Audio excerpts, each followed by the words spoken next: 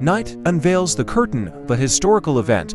On April 14, 1865, at Ford's Theater in Washington, D.C., the atmosphere was tense with anticipation. Abraham Lincoln sat in the theater seat, savoring the play on stage. However, in an unknown dark corner, a shadow was being prepared that would change history. The president's place acted like an ordinary night, but behind the scenes, silent threats were multiplying. Confederate sympathizer John Wilkes Booth approached the presidential box with determined steps. At this point, there should have been President Lincoln's guard, John F. Parker.